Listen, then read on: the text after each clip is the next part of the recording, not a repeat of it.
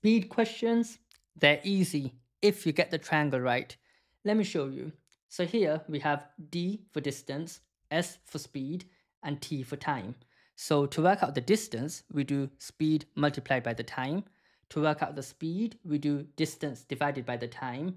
And to work out the time, you do distance divided by the speed.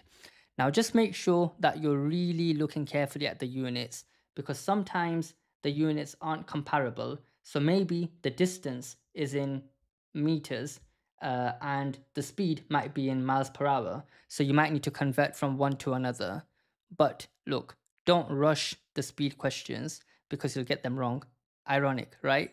So just make sure you're working through each step one at a time. The method here will beat the speed, and that will give you the accuracy that you need to smash your paper 2 and your paper 3. So stick in there and you'll get it right.